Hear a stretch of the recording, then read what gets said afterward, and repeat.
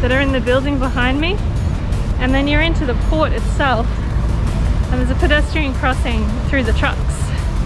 So I'm just going to try and find the actual ferry terminal and check it out.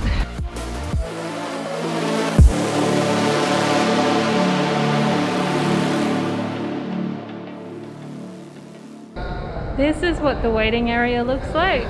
There's a cafe beside here with the toilets here as well. I'm looking at the departures board at the moment. It's about 8:20 in the morning and my boat leaves at 9:30. So I'm super early, but that's how I roll just in case. I've had a coffee and I'm in a good humour, and now it's time to board the ferry. I've been looking on the map and it looks like a really interesting place, so I'm looking forward to it.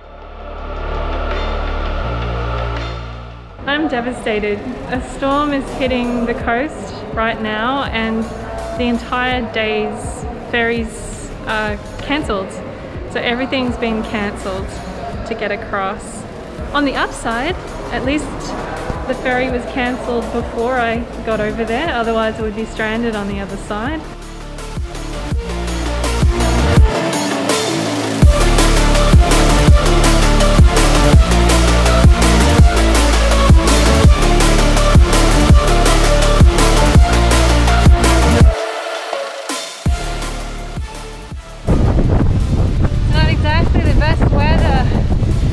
Exploring this cool city.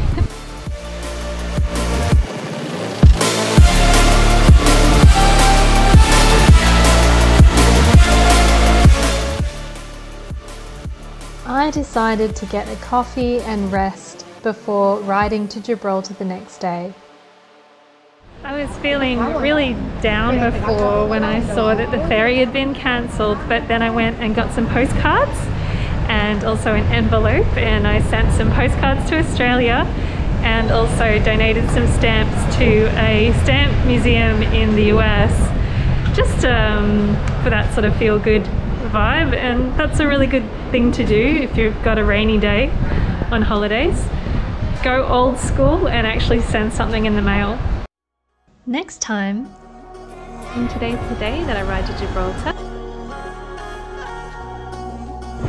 Just passed through the border, and I hope this experience helps you plan for the worst if you do want to take the ferry across the Mediterranean.